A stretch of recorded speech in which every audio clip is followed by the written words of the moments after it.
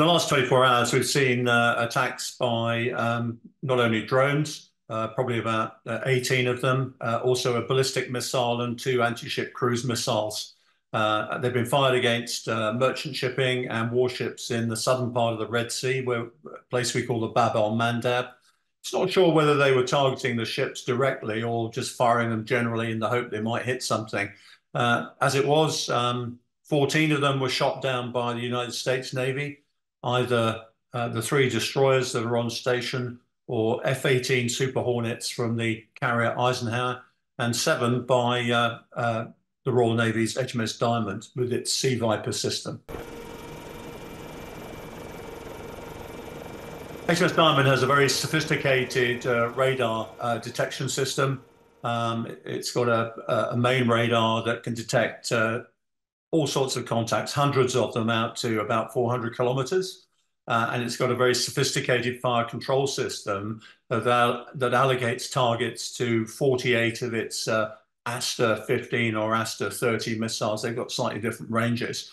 The ship itself can also use its Vulcan Phalanx Gatling gun, which fires up to 600 rounds a minute if any of the targets come close to it. And it's also got a range of high volume fire, small caliber weapons as well.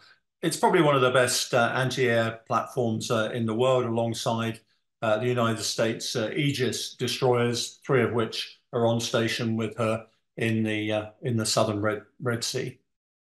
The aim of the Houthis is to impose costs on those countries that are either tacitly or actively supporting Israel. What they're doing is interrupting international trade through an international strait and hoping that will put pressure on both the free world economies, but also the governments of the countries concerned.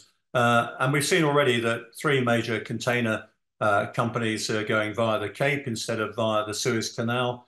Quite a lot of the oil and gas that comes our way is going via the Cape as well. It's significant, of course, that quite a lot of the merchant shipping that is supporting China and the totalitarian states isn't affected. And we have to see this within the broader context of the confrontation that we're seeing in the world today between the totalitarian states of Russia, China, Iran, and North Korea, and the free world.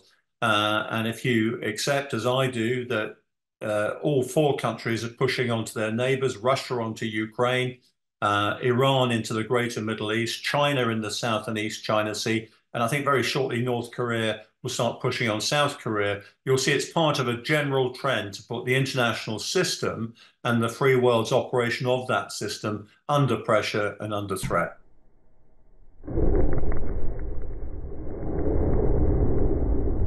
I think right now the ships in the Red Sea, the warships, are coping pretty admirably with the threat. I think as soon as you get an indication that those warships might be overwhelmed by the threat, then you're going to see immediate strike action against elements of the command system of the Houthi rebels and also their military capability as well. I think over time, I think the international community is going to lose patience with the Houthis as well. But one thing you can't do is keep threatening you're going to do it and then not do it. At the moment, you've got an American strike carrier there. Between the carrier and her battle group, they've got over 600 missiles, and possibly even more if you add a submarine into that mix as well. There's nearly always a nuclear submarine in the vicinity of a carrier strike group, and I would expect that to take part in the attacks as well. You've also got the full air group, of course, in the Eisenhower, and a range of other options from bases in the Gulf and more widely. The worst case scenario is that one of the warships is hit or the defenses are overwhelmed by the sheer numbers of the drones. I mean, one thing that's worth mentioning is the cost ratios here. These drones are pretty cheap. Some of the missiles are pretty cheap, and the missiles that are being used to shoot them down are pretty expensive. So it's not a great cost ratio. We've seen the guns used. We've seen aircraft from the Eisenhower used as well. But what's really interesting about this situation, we're going to see an acceleration, I believe, of the introduction of directed energy weapons, what you and I might call laser weapons. They're already being trialed. They're successful at sea with the United States Navy. And I think you'll see a situation where these are rapidly introduced now to deal with this type of threat in future.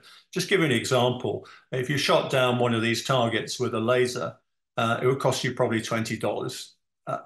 And you have a lot of shots, probably up to 200 or 300 in the sort of tank that generates that. The United States Navy already has several working systems at sea.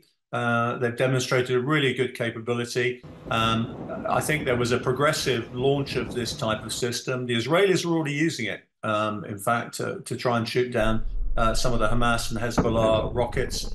And I think over the next 3 to 5 years, you're going to see a progressive introduction of these systems in order to deal with this type of threat.